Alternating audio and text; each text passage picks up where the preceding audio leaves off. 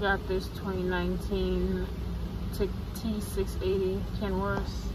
It's in limp mode here. I have a depth leveling sensor problem. It's going on 5 miles per hour.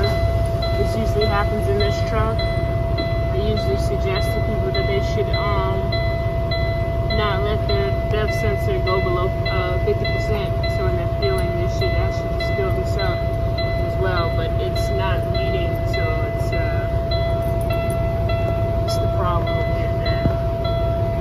So I took out the side right here.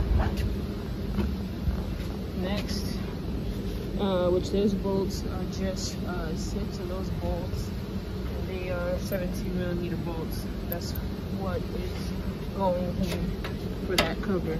Then you want to take off this cover so you can get to the tank. So you put this pops up like that, and right here. And you also take the bolts off right here, 2 1/2-inch bolts, and then the same thing here, 2 1/2-inch bolts on the top right there. Then this part, this cover here that I got tucked away to the side goes right here. So 2, 4, 6, 8, 9 bolts, and then now you'll be at everything on top of here. Even this is your depth lines and your coolant lines, but the leveling sensor is right here, so I gotta go underneath and disconnect this cord. This is the sensor. Plug in right here. Lift this yellow tab up. Be careful as you can. It is fragile. It can break. Disconnect it, and then it's going to be all the way up there, as you can see it. Got all my lines disconnected. I have your this right here is your depth line. It's going to be a depth line, coolant line, and you have another coolant line here. I do have it clamped at the bottom, but still coolant is going to come out of here, so I got a pin. So next you're going to want to take these bolts out right here. They're 5/8 or 16mm. It's going to be stud in the back, and then this part here is what screws into here, threads there. So you take this out, which is going to be able to have this tank move forward. And then I'm about to get this one out and have this move slightly forward. And I'm going to quickly take this out and put the new one in.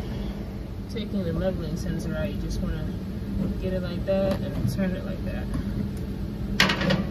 Once you turn it up, it should pop up the gasket. That's why we are taking the tank. Can't take that hose out. So we're changing the tank so we can get this up. It's not going to get out all the way. There's a way that you can do this by, bending this old one if it's not needed afterwards. See, you have some in there. That's where your sensor is gonna go, right in here. So I have it usually like this. I have my knee holding it because it's not that full. So I'll show you guys assembling it. Make sure your gasket's there. So it's flat. You see it's flat. You're gonna have it like that. And then you can use this. Hard doing this here with one hand.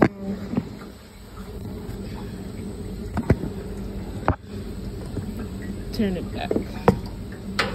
Just like that. You can lift back up the tank. Put it back like that. Put your straps.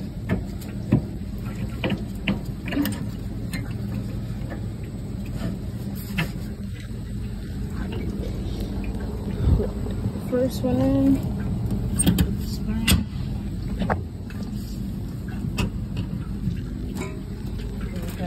second flap. That's your sensor and your hose. So you have here coolant line goes there. You have another coolant line goes back into here. You want to hear that clip. And you got the def line that comes to the side, goes back in there, and then this def line I want to make sure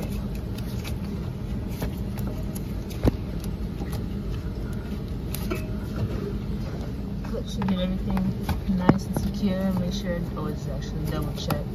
Make sure everything is in there tight, so no surprises. Got your sensor down and connected in there. And take this cover here. Didn't cover it's all that. How that sits. It's tight. The gas is there. Bolts are all back in. Alright, then now I can take this cover, put this cover back on. I got it. Didn't lose that much coolant here, but you just want to fill it up all the way to where it says cold fill, or this line is. I have a line here. And then bleed the air out of the system. So it's good to do that. Let it run. And then let it suck as much as coolant down as needed.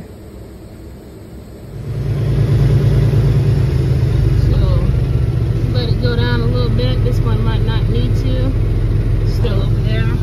As you can see, my depth gauge is now reading, and I haven't even cleared the code yet.